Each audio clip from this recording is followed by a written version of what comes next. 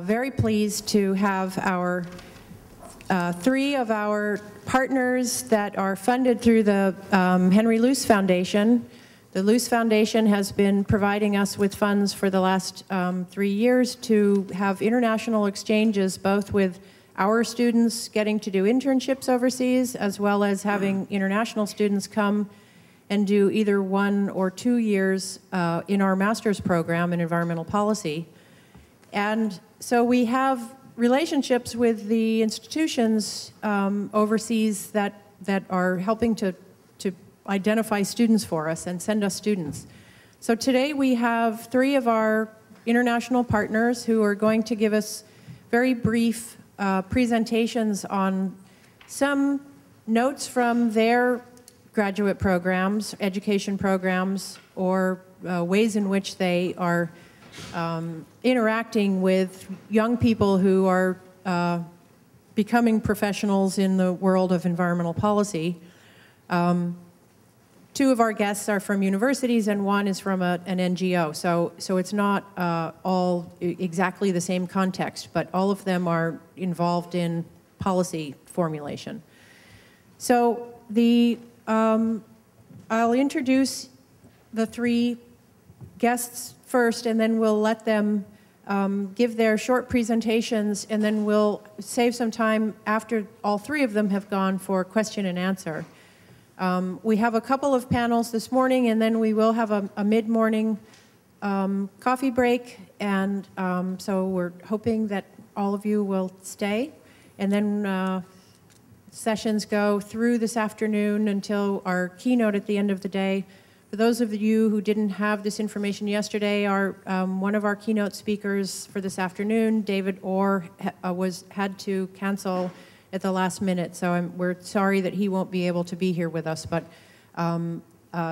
Bill Schlesinger, who is the president of the Carey Institute for Ecosystem Studies and a well-known carbon geochemist, is going to be with us, and he and Eben will I'm sure have an interesting discussion at the end of the day. So please do stay with us. So I'd like to introduce our panel. They will, I'll introduce them in the order in which they will speak.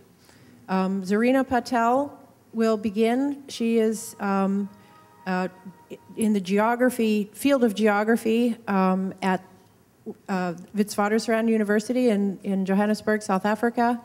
And her field of study has moved toward environmental geography, environmental, social, and political interests. And she's going to tell us a little bit about their program and the kinds of education and degrees that they produce there. Then we will have Juan Jose Consejo, who is the director of the Institute for Nature and Society in Oaxaca, Mexico. And BARD has had BSEP has had a long relationship with INSO, his organization that works primarily on water issues in the Oaxaca region in Mexico.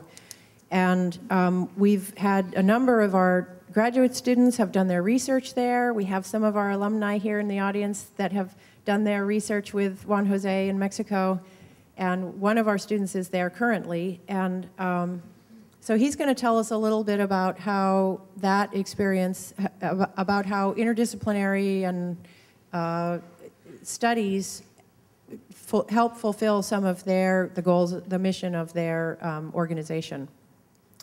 And last but not least, we have Dr. Yijun Ji, who is coming from Nankai University in Beijing. And we have also had many very fruitful exchanges with Nankai. We've had, I think, 3 students from Nankai come to do our program, a number of which have stayed on to do the full 2-year master's degree and produced excellent work, the most recent one of which now works for the Nature Conservancy in China, working on emissions control from coal-fired power plants. So she's doing fantastic work. And so he's going to tell us a little bit about their program on urban ecology or industrial ecology at Nankai.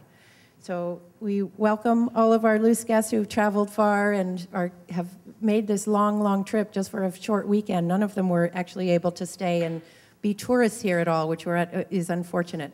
But we really appreciate the fact that they've made this long trip. So Zarina, would you like to start? So let's give them a welcome.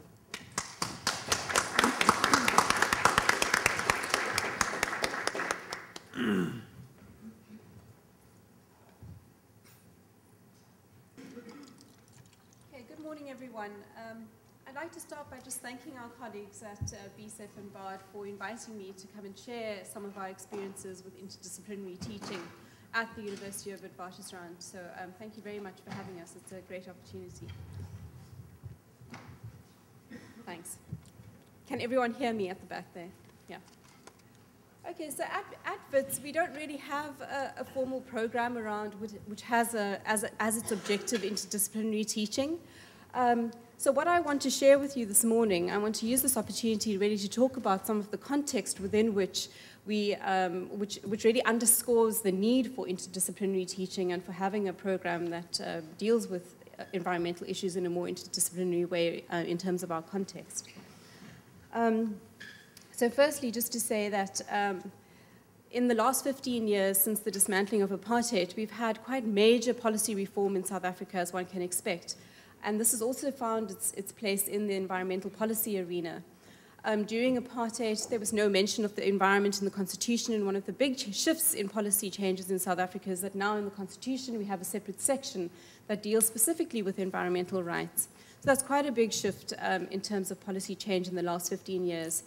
The key legislation in terms of environmental policy in South Africa has also shifted from the Environmental Conservation Act to the National Environmental Management Act. And with that comes a change in ethos in terms of how we deal with the environment, from one that is much more conservation focused, from looking at prioritizing issues of fauna and flora, towards embracing broader questions of justice and equity by looking at questions of civil rights, equity, empowerment, and accountability. Now, given the discussion yesterday, one can immediately see a bit of a tension here. Our legislation is focused on management, whereas the kinds of things that we're trying to achieve are sitting in quite a different realm that can't really be managed.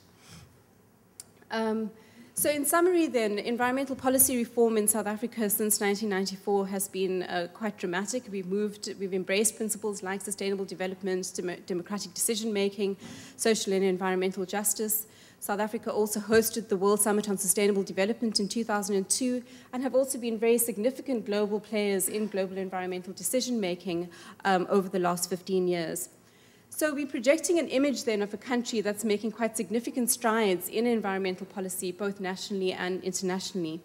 However, the reality on the ground is that there's quite a huge gap between policy and practice in South Africa, where the poor continue to be marginalized in decision-making processes, and increasingly the national environment itself is also being marginalized in decision-making processes.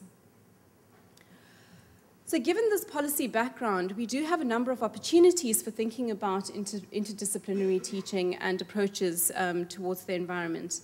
There was a very strong conservation ethic during the colonial and apartheid eras, which resulted in enclaves of environmental sustainability.